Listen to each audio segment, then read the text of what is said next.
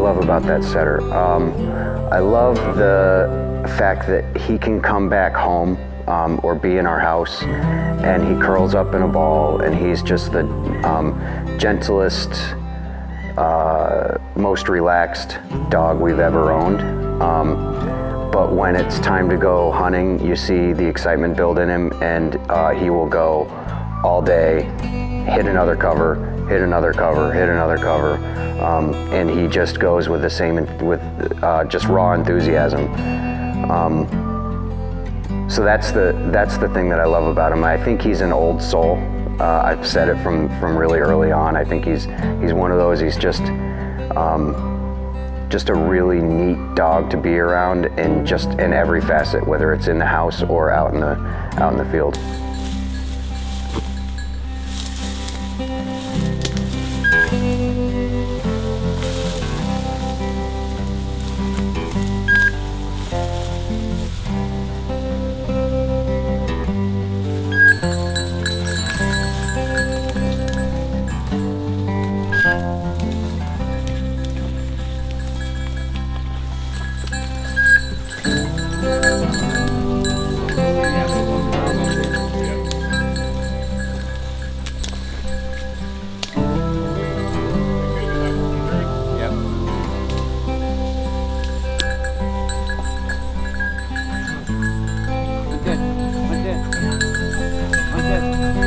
Kind of what drove me is we have several paintings, prints hanging throughout the Orvis office, and there's some Ripley paintings that are just beautiful, and I said to myself, I want the kind of dog that Ripley would have enjoyed painting. You know, he would have been on the hunt, he would have seen the dog work, he would have captured that image somehow, and I don't think he would have if the owner was barking at the dog the whole time, or it was breaking points, or maybe some of it, but that was kind of my drive.